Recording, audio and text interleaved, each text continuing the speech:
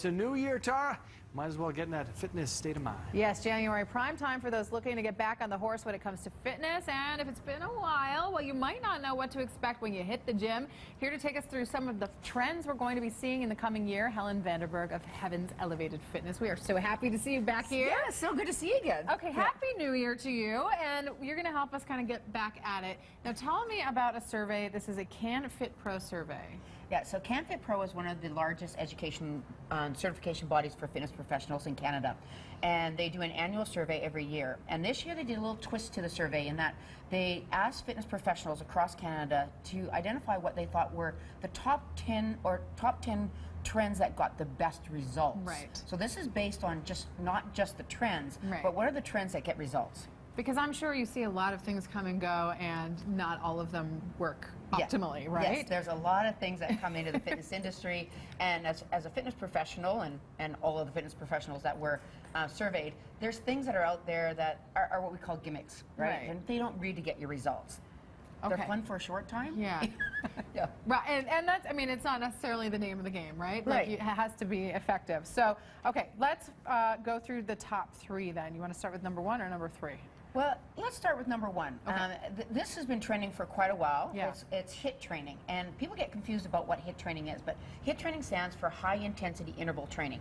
So high intensity interval training means that we want to push our efforts up to our maximum effort. So maximum effort for you, whatever you are as far as your fitness level goes, right, and then recovery time. And the time that you do the work varies depending on your fitness level, your goals, and the workout. But the whole idea behind HIIT is it's short, it's intense, right, bouts of exercise, sure, with recovery. So typically a HIIT workout should be 30 minutes long. You warm up, you hit it hard, you get out. Right? And that's great for people who are working full time. Yeah, it's time efficient, and it's a great way to train. You could do it as a cardio workout, you could do it as a strength training workout, you can mix up cardio strength, so there's lots of different ways you can do it.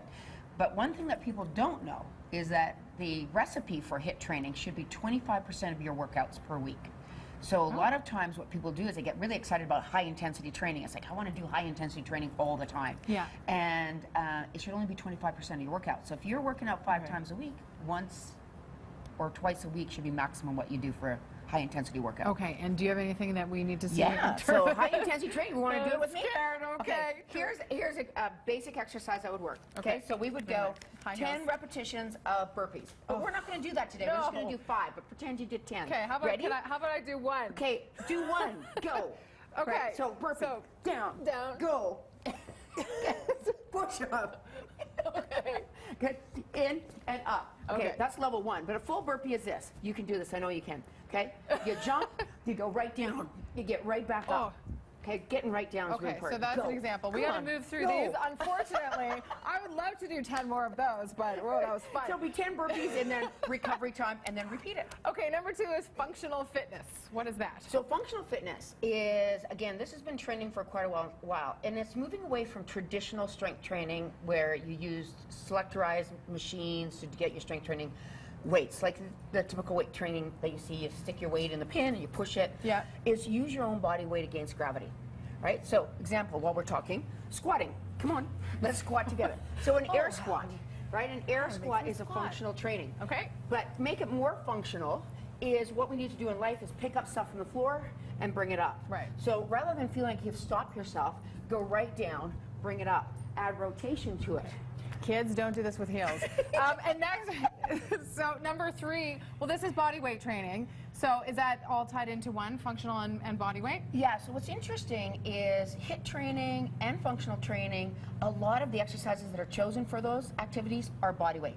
Your burpee was your body weight exercise. Yeah. Push-ups a body weight exercise. And they're all hard. They're all hard.